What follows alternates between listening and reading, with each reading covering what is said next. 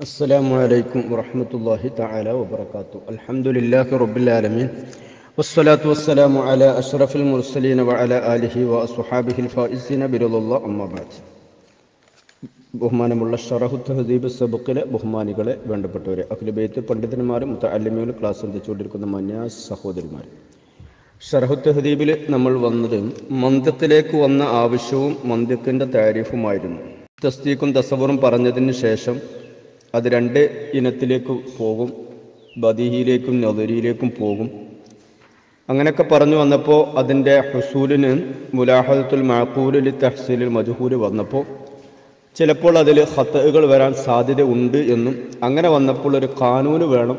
ആ കാനൂനാണ് മന്തിഖ്. ആലത്തുൻ കാനൂനിയത്തിൽ തഅസ്സുമു മുറാഅത്തുഹ അദ്ദിഹന അനിൽ ഖതഇ ഫിൽ ഫിക്രി. അപ്പോൾ ആ കാനൂൻ അടിസ്ഥാനത്തിൽ പോയാൽ പിന്നെ പിഴവില്ല. ഇന്നിപ്പോൾ നിലനിൽക്കുന്ന നമ്മുടെ COVID-19 പ്രശ്നം നടക്കുക.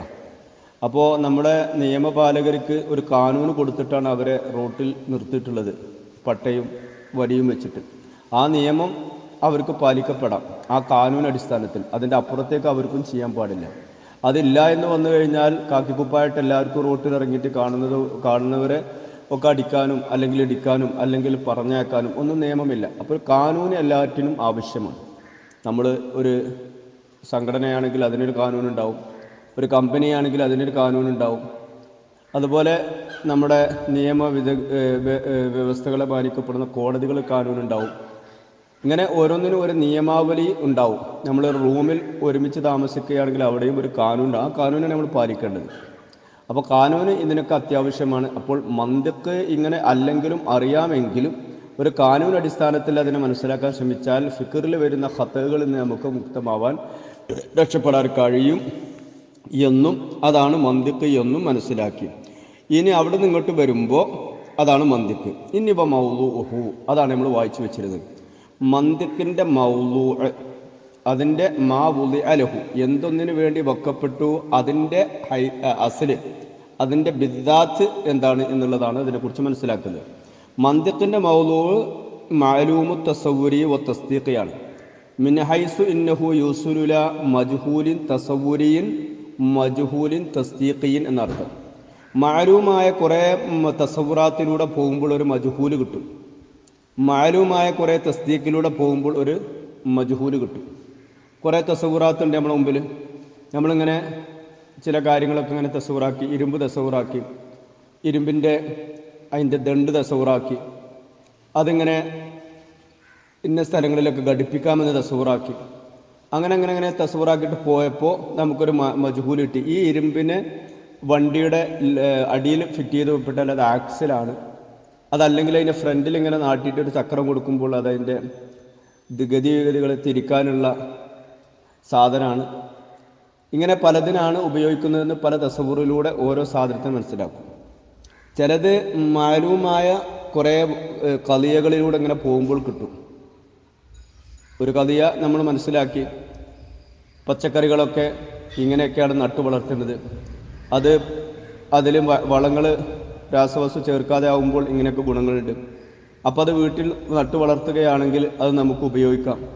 അപ്പോൾ നമുക്ക് കീടനാശിനികളൊന്നും ഉപയോഗിക്കാത്ത നല്ല പച്ചക്കറി ഉപയോഗിച്ച് നമുക്ക് ജീവിക്കാം. പ്രത്യേകിച്ച് ഇപ്പോഴത്തെ അവസ്ഥയിൽ അത് പറ്റുകയും ചെയ്യും. ഇങ്ങനെയൊക്കെ നമ്മൾ കണ്ടെത്തും. അതൊരു മജ്ഹൂല് മഅലൂമായ തസ്ദീഖിലൂടെ പോയിട്ട് മജ്ഹൂലായ തസ്ദീഖ് കിട്ടുന്നതാണ്. പക്ഷേ മഅലൂമു തസ്ദീഖ് കിട്ടുമ്പോൾ അതിന് ഹുജ്ജത്ത് എന്ന് പറയും.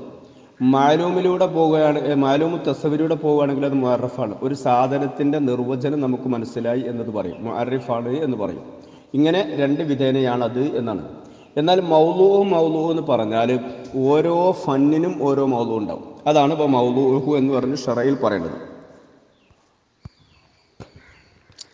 മൗളൂഹു മൗളൂഉൽ ഇൽമ്, ഏതൊരു ഇൽമിൻ്റെ മൗളൂ എന്ന് പറഞ്ഞാൽ മാ യുബഅസു ഫീഹി അൻ അവാരിദിഹി ദാത്തിയ, ആ ഇൽമിൽ അതിൻ്റെ ദാത്തിയെ സംബന്ധിച്ച് വിശദീകരിക്കപ്പെടുന്ന, മനസ്സിലാക്കി തരുന്ന വസ്തുതകളെ സംബന്ധിച്ചുള്ള ഇൽമിനെ സംബന്ധിച്ചാണ് എന്ത് പറയാ, നമ്മൾ മൗളൂഅ് എന്ന് പറയാം. ഇനി മൗളൂ എന്ന് പലയിടത്തും ഇംഗ്ലീഷ് കേൾക്കുമ്പോൾ ഇതാണ് അതിൻ്റെ താരിഫ്.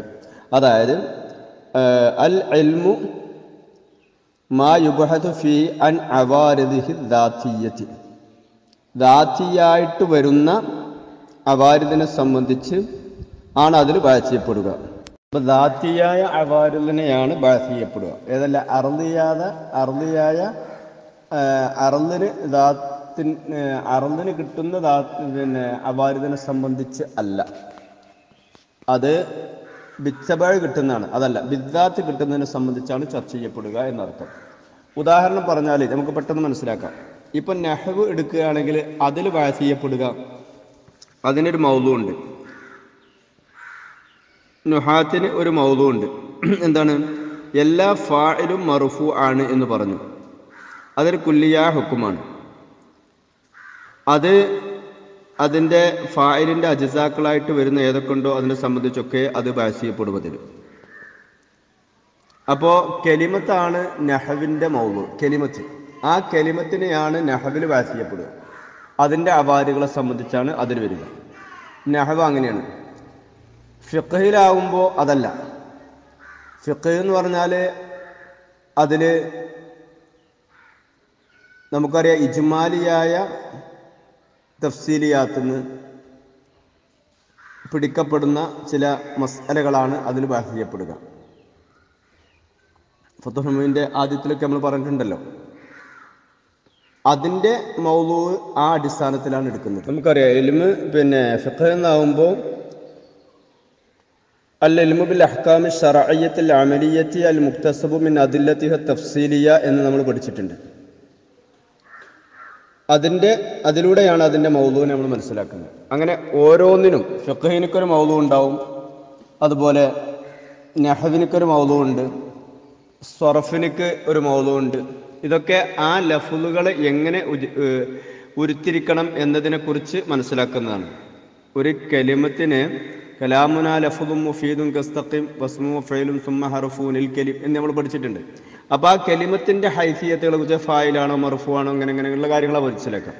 അതേസമയത്ത് സർഫാവുമ്പോൾ അവിടെയും കലിമത്ത് തന്നെയാണ്, ലഫ്ള് തന്നെയാണ്. പക്ഷേ അതിൽ ബഅസ് ചെയ്യപ്പെടുന്നത് ഫായിൽ മർഫൂ എന്നുള്ളതല്ല. ആ പദത്തിൻ്റെ അസ്ൽ എങ്ങനെയായിരുന്നു? സ്വാന എന്ന് പറഞ്ഞാൽ സ്വാന അസ്ലുഹു സ്വബന, അതിൻ്റെ മാദ്ദ. അങ്ങനെയാണ് അതിൻ്റെ മൗദൂ. ആ നിലക്കാണ് അതിനെ ബഅസ് ചെയ്യപ്പെടുക.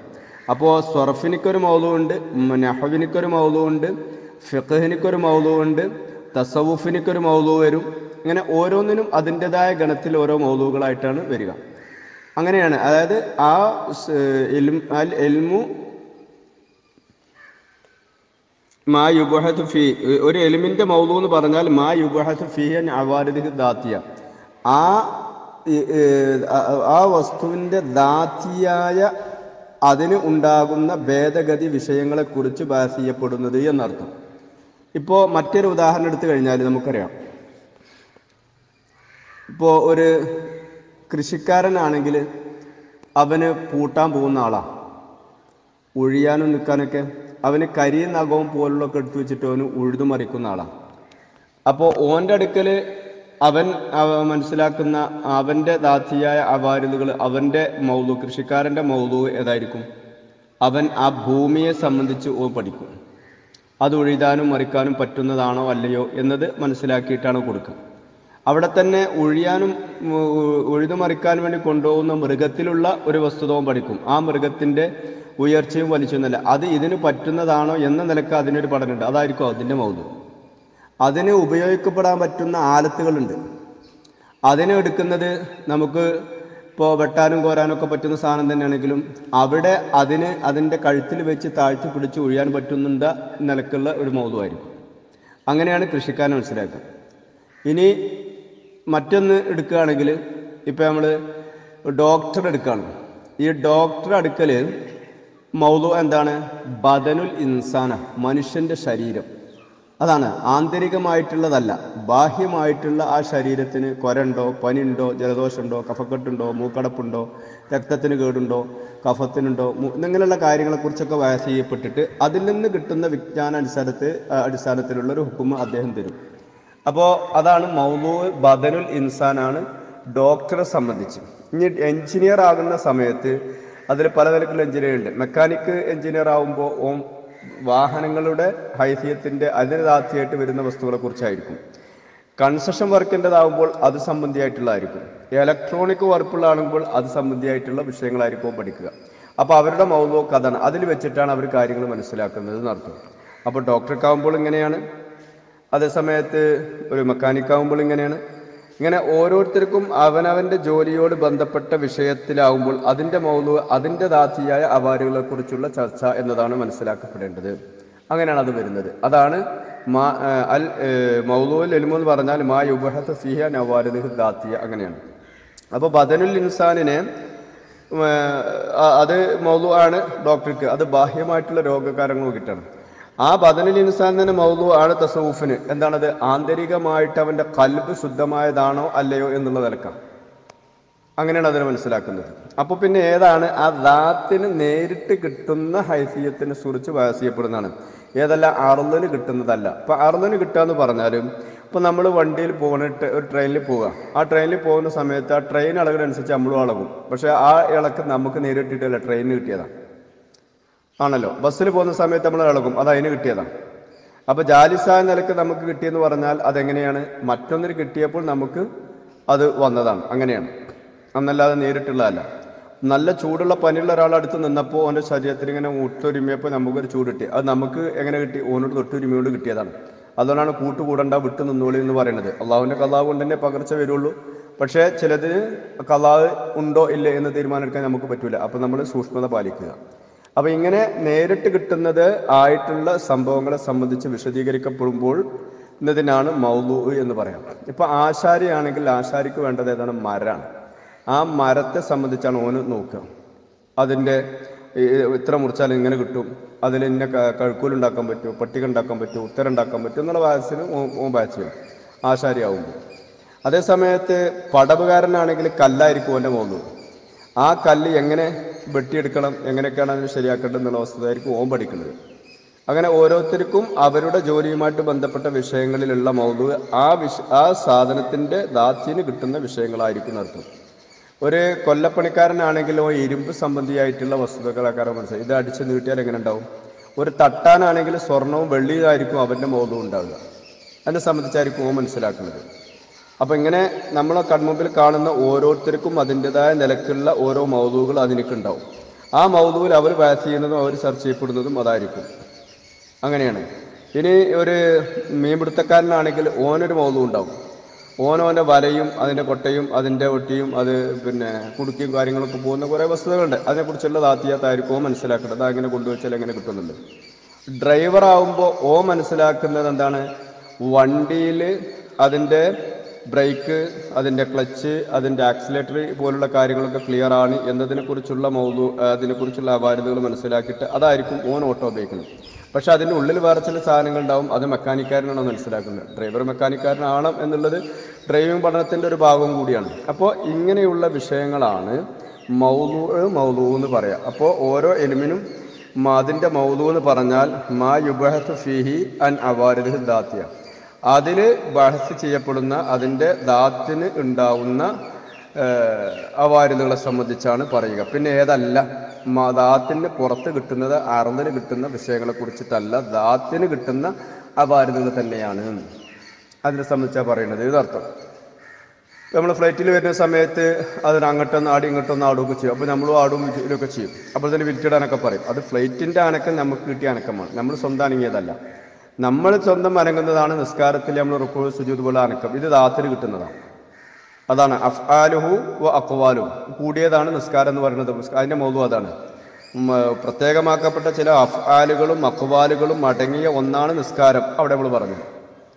സക്കാത്തിൻ്റെ മൗലൂ നോക്കുന്നത് അത് സമ്പത്തിലാണ്. അത് രണ്ട് നിലക്കാണ്. അത് സ്വർണം വെള്ളിയുള്ളതുണ്ടാവും, കൃഷിയായിട്ടുള്ളതുണ്ടാവും. അങ്ങനെ ആ വസ്തുതപരമായിട്ടാണ് അതിനെ നോക്കുന്നത്. അങ്ങനെ ഓരോ ഇബാദത്ത് എടുത്തു നോക്കുകയാണെങ്കിലും അവിടെയും മൗലൂ ഉണ്ടാവും. അപ്പോൾ ആ വസ്തുവിൻ്റെ ദാത്തിയായ അവാരുകളാണ് അതിൽ ചർച്ച ചെയ്യപ്പെടുക. കൊല്ലപ്പണിക്കാരനാണെങ്കിൽ ഒന്ന്, ടൈലറാണെങ്കിൽ ഓന് വസ്ത്രമായിരിക്കും, തുണിയായിരിക്കും. തുണി ഉണ്ടാക്കുന്ന ആളുടെ മൗലൂ ഇതല്ല, അത് പിന്നെ പരുത്തിന്നോ മറ്റ് വസ്തുക്കളിൽ നിന്നൊക്കെ എടുക്കുന്നതായിട്ടൊക്കെ ഓല് വർഷ ചെയ്യപ്പെടാം. ഒരു ടൈലർക്കാരനാണെങ്കിലും ദർശനത് ഈ തുണി നീളമുണ്ടോ കുറവുണ്ടോ വെട്ടാൻ പറ്റും, ഇങ്ങനെയൊക്കെയുള്ള വിഷയങ്ങളായിരിക്കും. അപ്പോൾ ബിന്നിസ്ബ ഓരോ വ്യക്തികൾക്കും അവരവരുടെ ജോലിയോട് ബന്ധപ്പെട്ട വിഷയങ്ങളിൽ ഉണ്ടാകുന്ന ആ വസ്തുത ഏതാണെങ്കിൽ അതിൻ്റെ ദാത്തിയായ അവാരിദിന് ബാസ് ചെയ്യപ്പെടുമ്പോൾ അതിനെ സംബന്ധിച്ച് നമ്മൾ മൗലൂ എന്ന് പറയും.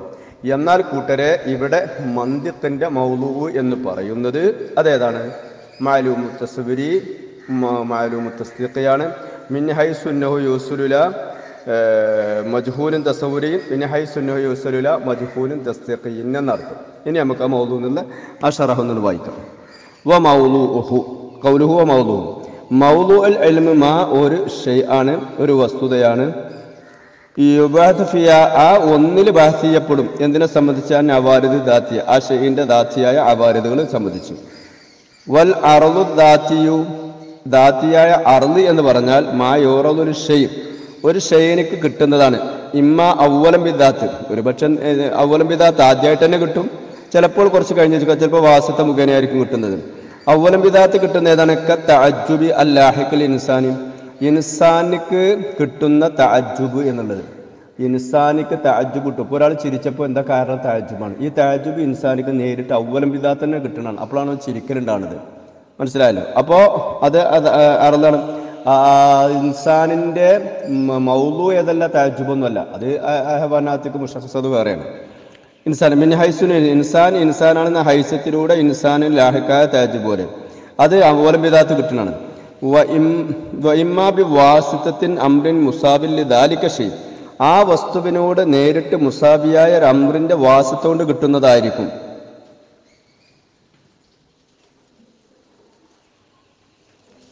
അതേതുപോലെ ലഹഖ് പോലെ തഅജ്ജുബ് എന്നുള്ള നേരിട്ട് കിട്ടി.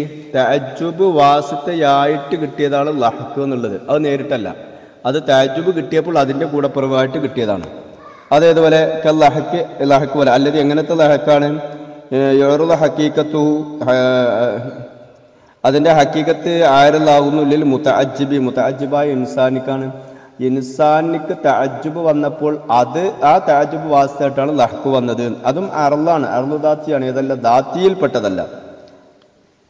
സുമ്മ ഇൻസബു ഉറുദു പിന്നെ അർളിനൊക്കെ നമ്മൾ ചേർക്കും. ഇലൽ ഇൻസാൻ ഇൻസാനേക്കാൾ ചേർത്തി പറയും. തഅജ്ജുബ് ഉണ്ടെങ്കിലും അതിന് ഇൻസാൻ എന്ന് പറയും, ലഹ്ഖിനെ കുറിച്ച് ഇൻസാൻ എന്നൊക്കെ പറയും. അത് പറയുന്നത് എങ്ങനെയെന്ന് വെച്ചാൽ ബിൽ അർളാണ്, അത് അതിനെ അർളായിട്ട് കിട്ടിയതാണെന്നുള്ള നിലക്കാണ്. അല്ലെങ്കിൽ വൽ മജാസ് എന്നുള്ള നിലക്കാണ്. ബിൽ അർളി വൽ മജാസ് എന്നുള്ള നിലക്കാണ്, അല്ലെ അർള് എന്നുള്ള നിലക്കാണ് കിട്ടിയത്. പിന്നെ അങ്ങനെയല്ല ഹഖീഖിയായിട്ട് നിലക്കല്ല, പിന്നെ വാസിത എന്നുള്ള നിലക്ക് കിട്ടിയതാണ് എന്നർത്ഥം. അപ്പോൾ ആ നിലക്കാണ് അതിനെക്കുറിച്ച് പറയുന്നത് അർത്ഥം. ഇപ്പോൾ നമ്മൾ പഴയ കാലത്തൊക്കെ ഇപ്പോൾ ഗൾഫിലൊക്കെ ചോദിച്ചാൽ ദുക്കാൻ ഫീ എന്ന് ചോദിച്ചു. ദുക്കാൻ ഫീ എന്ന് ചോദിക്കുന്നത് ഓല് ഉദ്ദേശിക്കുന്നത് കടക്കാരൻ അവിടെ ഉണ്ടോ എന്നാണ്. ദുക്കാൻ എന്ന് പറഞ്ഞാൽ കടൻ്റെ പേരാണ്. അപ്പോൾ ആ പേര് വെലുക്കിടും. അത് മജാസായിട്ട് അർളായിട്ട് പറയണം. ഓൻ അതിനോട് ബന്ധപ്പെട്ട ആളായതുകൊണ്ട് ഓനെന്താക്കിയ ദുക്കാനുള്ള പേരിട്ട് പറയും. അങ്ങനെയാണ്. അപ്പോൾ ആ പ്രയോഗങ്ങളൊക്കെ ഉണ്ടാവും. അത് അവ്വലം ബിദാത്ത് കിട്ടുന്നതാവും, അല്ലെങ്കിൽ വാസ്തവന് കിട്ടുന്നതാവും. പക്ഷെ അതൊക്കെ അർളാണ്, ഏതല്ല ദാത്തിയല്ല. പക്ഷെ ഇവിടെ ഉദ്ദേശിക്കുന്നത് മൗലൂ എന്ന് പറഞ്ഞാൽ ദാത്തിയാത്താണ് എന്നർത്ഥം.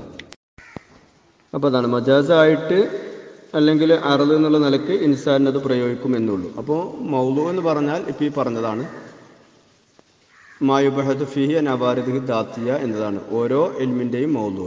മന്തിക്കിൻ്റെ മൗലൂ ആണ് നമ്മൾ പറഞ്ഞത്. അൽ മാലൂമു തസ്വരി വ തസ്ദീഖി മിൻ ഹൈസു യൂസലു ഇലാ മത്ലൂബിൻ തസവ്വുരിൻ ഫയുസമ്മ മുഅറിഫൻ ഇലാ തസ്ദീഖിൻ ഫയുസമ്മ ഹുജ്ജത്തൻ. ഇൻഷാ അല്ലാഹ് അതിൻ്റെ ഷറഹ് നമുക്ക് അടുത്ത ക്ലാസ്സിൽ പഠിക്കാം. അല്ലാഹു തൗഫീഖ് ചെയ്യട്ടെ. ദുആ വസിയത്തോടെ അസ്സലാമു അലൈക്കും വറഹ്മത്തുള്ളാഹി വബറകാതുഹു.